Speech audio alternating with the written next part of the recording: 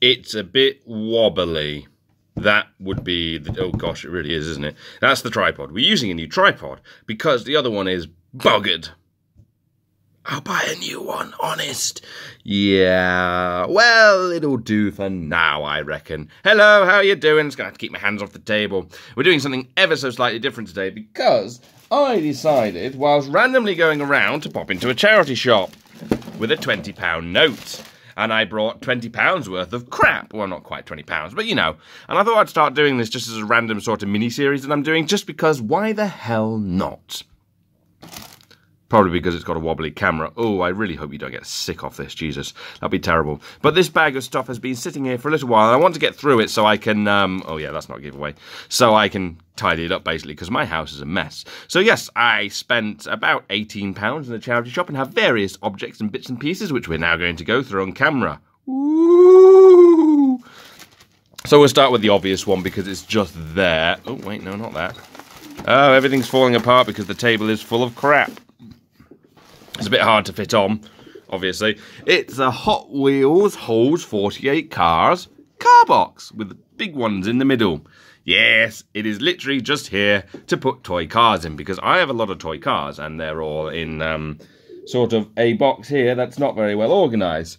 But with this, you can just sort of slip them in and the jobs are good. And so we're just going to, yes, put them all in here. And it would appear that they all fit and it's all great. And ugh, that one's seen better days, hasn't it?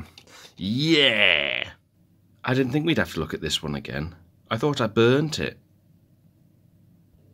There we go. All full of many, many, many toy cars. Some of them absolutely fantastically standard, and some of them absolutely bloody god awful.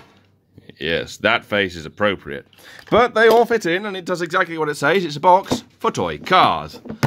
Now, then the lid. Ooh, yep, it's got a clippy on the side here. That's not too bad. Come on.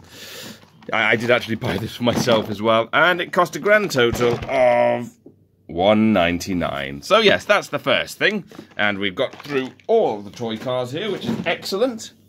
Well, not all of them, I still have some in the box, so let's grab the next thing, which is going to be this. It's a Matchbox Pirelli gripping stuff Volvo LKW MB26 in packaging for the grand total of £2.99. And look, it advertises that you can go with some of those sets. I've got some of these sets, actually. I've got some of the 90s ones, and I've got one of the 80s ones, and they're upstairs, and I need to go through them. And whilst I was doing the Matchbox cars, I found other things that I need to go through that I purposely brought to do on YouTube and just never did. And it's really annoying because they're part of my childhood, and I just haven't done them. And they're really bloody hard to find these days as well. But that's irregardless. As you can see, it was £2.99. I don't know how well this will peel off. Sometimes labels from charity shops come off really easy. Sometimes they don't. Thankfully, that one comes off very easily. So yeah, £2.99. There we go. 1991. So it wasn't 80s. It was very early 90s. But yeah, this is my favourite kind of packaging, and it actually suits with the other Matchbox lorry. I got it there, the Porsche Transporter, which I've reviewed before. It'll be on the channel somewhere. But that's nice. I like that. It's pretty. It's a Volvo, and I'm not opening it. So that was a good one. I'm going to go put that over there. A lot of the things basically are Matchbox. So bring up the other Matchbox, or one of the other ones, which is also a Pirelli Special Collector's Model, an MB72 delivery truck in slightly better condition. But, you know, we can get this one out and actually have a look at it, because the condition is a bit naff.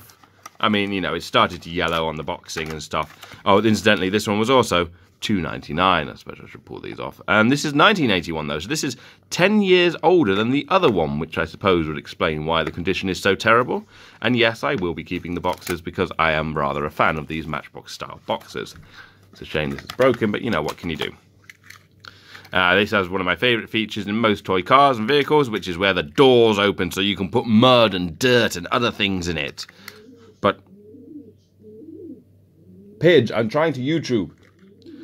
Yeah, it's a pretty standard Matchbox toy from the 80s, really. I think this was before Mattel owned them, so yeah, nothing wrong with it. It certainly goes well. You know, it's not got Volvo written on the front like the other one has, but it was also $2.99, and it's a nice thing. I'm quite pleased with it. And it will also probably go on the shelf of collecting things because, you know, I like Matchbox, okay? Don't judge me. I've got a lot of Matchboxes, don't judge me. What's the next thing? There's only one more toy car in here, and we'll leave it for a little bit, because I know I paid too much for that one. Here we go. If you've been to England, you will have seen these. These are just, as they appear to be, wooden weapons with nice braiding. I own a sword, which I spray painted silver, and a shield, which I found on eBay, which is actually really nice, but not by the same brand. They're great for just cosplay, or costumes, or even just having sword fights with your mates. So now, if I ever have a sword fight with the mates I don't own, then when he disarms me, I can stab him with my dagger of death. And, you know, they're hard wood as well. It's not soft wood. I thought about doing some wood burning on it as well, because that would be fun. But yeah, that was 99 pence. That was enjoyable. We're coming out to the end of things, actually. There's only 2 things left in the bag, because you don't get much in charity shop for 20 quid. But here we go. Here we go. It's a cap gun. And it spins really fast, like a railgun. Got to railgun the enemies. For the grand total of 159. Very nice little thing. It's a standard 8 cap gun shooter. If you've never seen a cap gun before, well, you put these things inside them and then they go bang. Although this one seems to be a bit faulty. It's got a plastic handle, but the bodywork is metal with the standard orange cap, which you can take out and then it actually looks pretty legit. It's quite small. I used to have loads of these as a kid, although I tended to get actual pistols rather than revolvers. So I'm well versed in the combat of these. These are caps.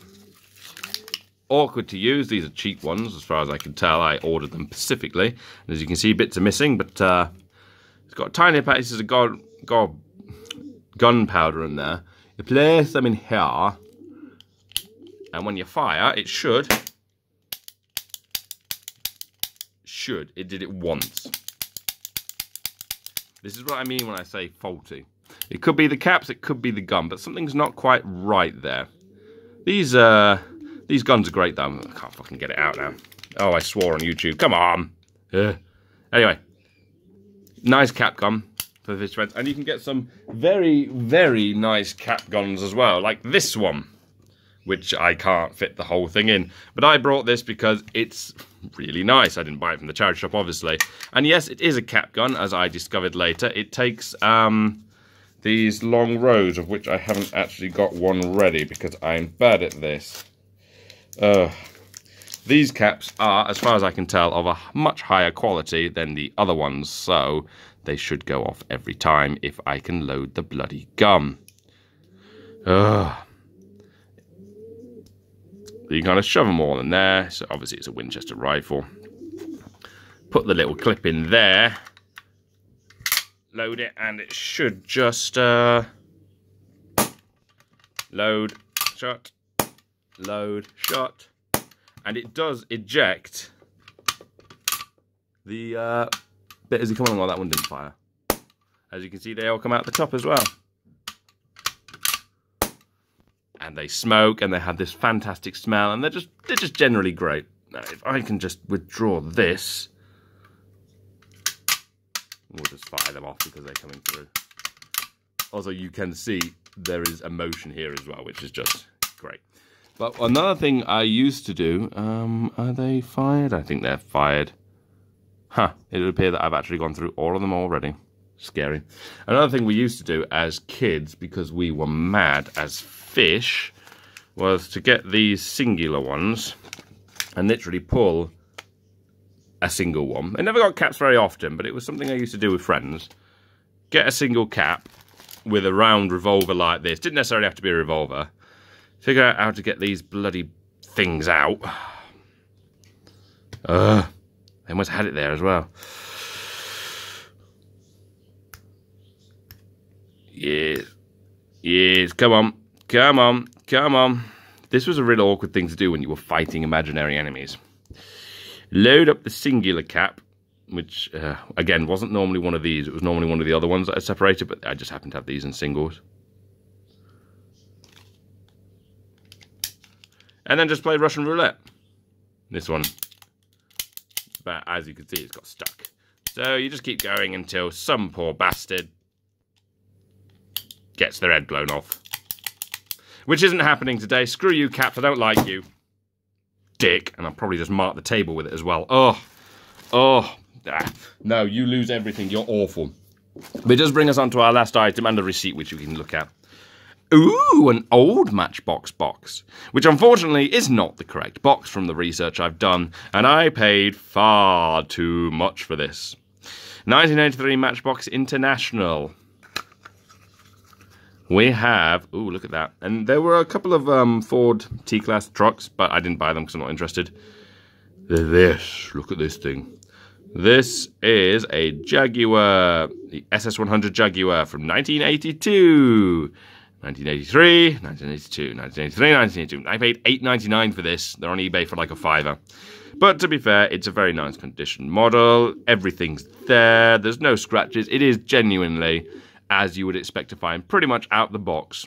Pretty much. Just be very, very minor things. But other than that, nice toy car. You know, I prefer the trucks that we've got, to be fair. But obviously I will be keeping this because, hey, I like this. And can we get this off here without breaking it? Oh, this is going to be trickier because it's not so much of a rigid structure, if that makes sense.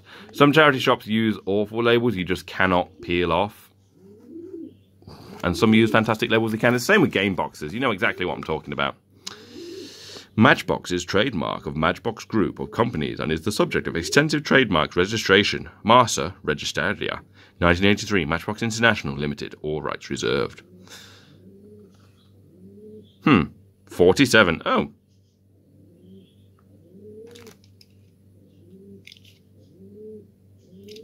It is the right box. That's weird.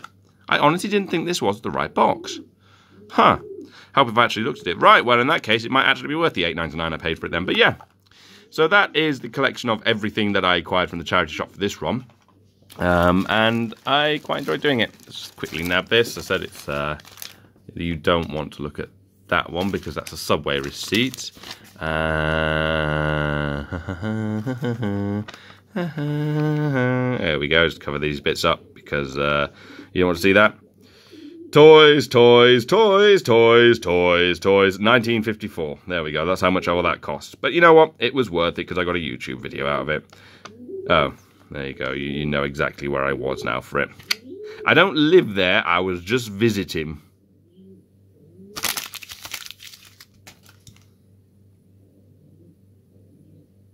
Am I going to have to do this whole video again?